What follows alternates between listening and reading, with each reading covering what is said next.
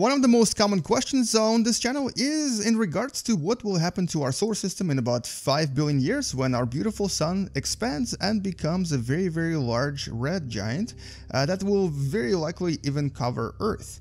Now, what I wanted to do in this particular video is actually investigate this, but specifically looking at what happens to other planets that are gas giants and also their moons.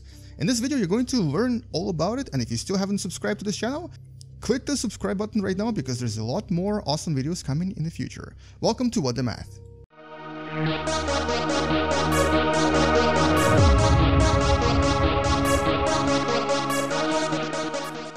And so we're actually not going to use this simulation because in this particular simulation, none of the planets have moons. And the only other simulation that does have all of the moons, which I believe right here, is unfortunately a little bit too convoluted. There's too much stuff going on. It's actually very, very slow.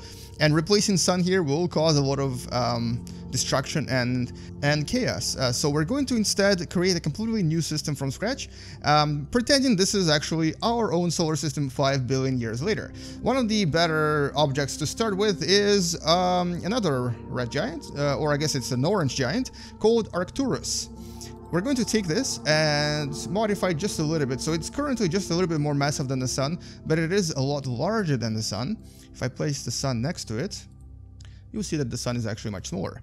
So we're going to basically make it almost 1 astronomical unit in radius. Basically, it's going to reach to where the Earth would be, but just a little bit less. So Earth would be at 1 astronomical unit. This is at 0.9 astronomical unit, where basically we think the sun is going to stop expanding when it becomes a red giant 5 billion years later. Now, you may actually not know why this is happening. So one day our sun will run out of hydrogen and will start burning helium that is currently being created in it right now. And when the helium starts burning, it starts burning very, very, very hot and actually needs a lot more space as well. So it will actually start expanding the core until the sun reaches a much, much, much bigger size. As a matter of fact, it's going to be much bigger, but also less bright. It's going to be only about 22 to maybe 2300 degrees. So it's going to be a red giant, which is what you see right here. And we also need to rename this sun. And it's not going to be this massive though, it's obviously going to be only one mass of sun, but because I can't really change this without changing other components, I may have to just keep it as it is. It's not going to change anything else for our purposes. Now, so Earth is going to be right next to it at a distance of 1 astronomical unit from the center, which is right here. So there's Earth. You can guess that Earth is going to be very, very, very hot and obviously inhospitable to life. But fortunately for us, there are other planets and other moons that we might be able to settle. Mars is at a distance of approximately 1.5-ish astronomical units, but it also is still very, very close. However, Mars will become warmer. It will actually might even become more hospitable. But you know what? This is like, look at the size of that object, right? This is still a little bit too close. It's probably going to be dangerous to live here. However, Jupiter and Saturn might actually be in the area known as the habitable zone, which we can actually display by looking at where is it? I think it's under charts. Oh, sorry, under view. Right there we go. So right here, if I turn this on, it's going to appear. And that is unfortunately a little bit too far for us. So, but nevertheless, this is a distance of like what? Over 1,000, 16 to 1,700 astronomical units. Well, yes, if there's planet 9 out there, maybe it will be habitable. But nevertheless, if Jupiter and Saturn stay in the same position as they are today, there is a very high chance that some of the moons of Jupiter and Saturn, and possibly even Uranus and Neptune, might become habitable. So let's see if this actually happens. I'm going to try to place all of the planets that we have with their satellites. Hopefully this works. In the game, if you actually click this right here, whole system, it should technically place them. I don't know if it's going to be stable. I may have to do it manually.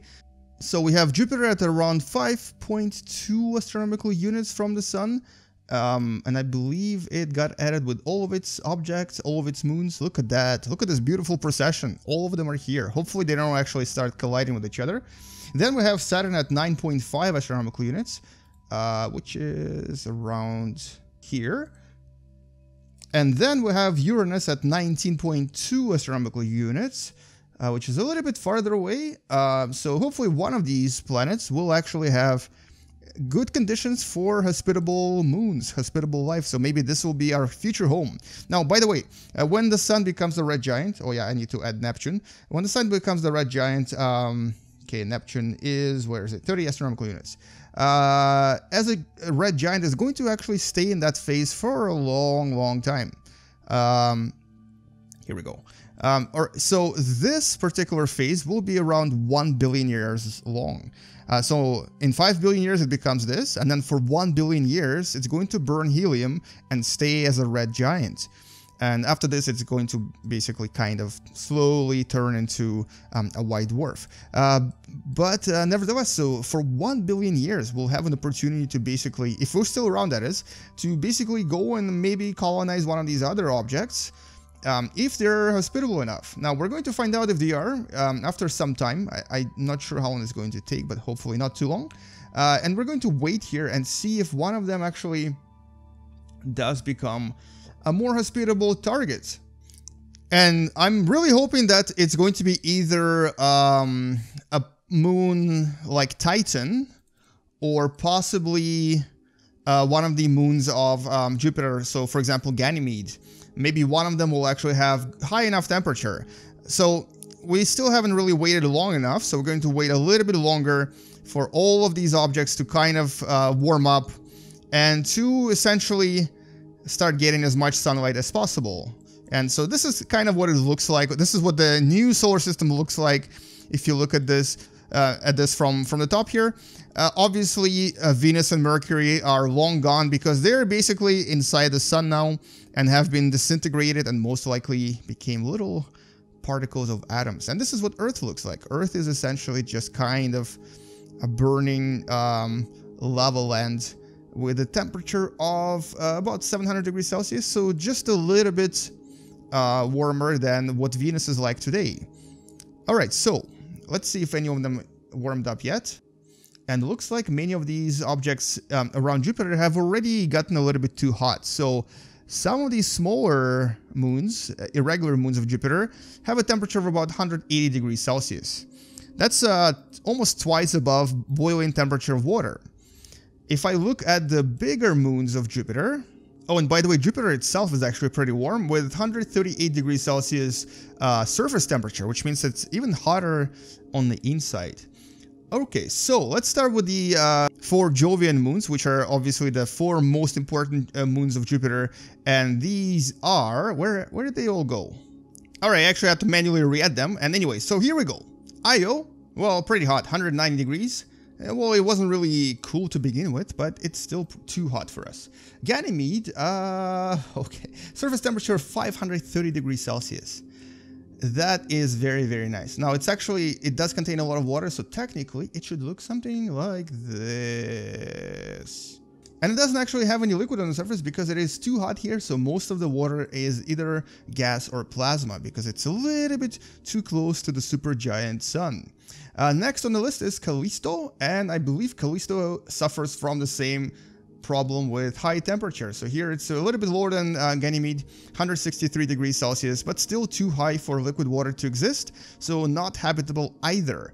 Lastly, we have Europa, and interestingly, Europa has a temperature of about 80 degrees Celsius, so still quite toasty, but as you can see, it basically is one... Oh, well, that just happened.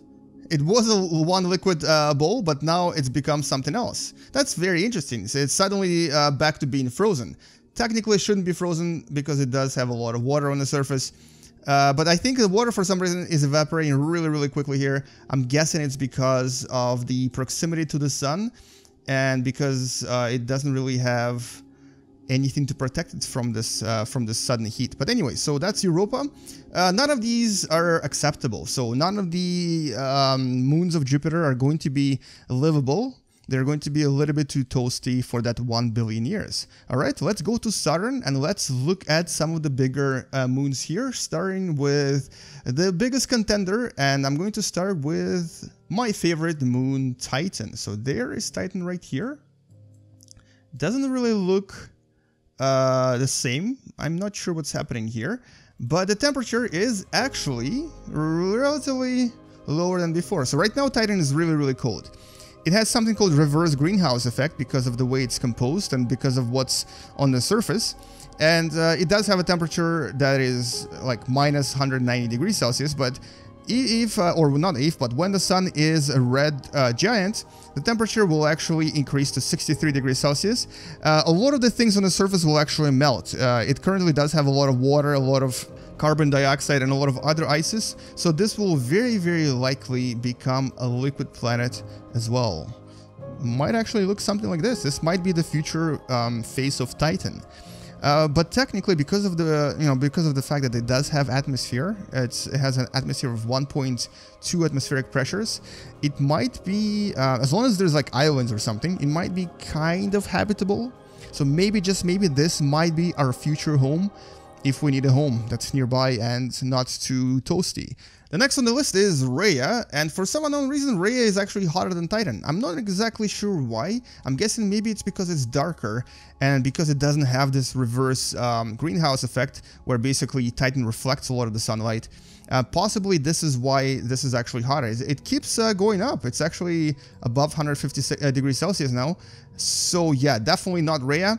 Next on the list is Dione, and I just realized that Dione actually has its albedo set to 100%. Albedo is how much light is reflected from a moon, and or from any object really. And in this case, Dione reflects 100% of all of the sunlight. That's unrealistic. We're going to change this to about 30. And let's see how the temperature changes. So currently it's minus 200 degrees Celsius. It's going to increase dramatically. And it stopped around 35 degrees Celsius, it seems. So that's actually very interesting. So Dione has a relatively comfortable temperature, still a little bit too warm because the average temperature on Earth is about 15 degrees Celsius. This is 35. But because there is no atmosphere on Dione, and because it does have a lot of water, it is probably going to look something like this. It's going to be a water bowl. It's going to be a molten water bowl that is basically has a lot of really warm water. And then we have another object here, another moon called Iapetus, and for some unknown reason, I'm possibly guessing it's because of the reflectivity again. No, it's not. Anyway, so this is a very super hot object. Don't know exactly what happened here, but it does seem to have a temperature of about 700 degrees Celsius. So of all of these objects in Saturn system, it really seems that it's the Titan that might... Oh, wait a second. The temperature is 62 degrees now. Well, anyway, Titan so far is the best candidate, but still a little bit too hot. We're going to go to Uranus, and unfortunately Uranus doesn't have any big enough moons for us to kind of consider, but there is a moon called Titania, which has a pretty okay-ish size of about 500 kilometers in radius, but the temperature here, as you see, is minus 50 degrees Celsius. It's a little bit too cold, and this has no atmosphere.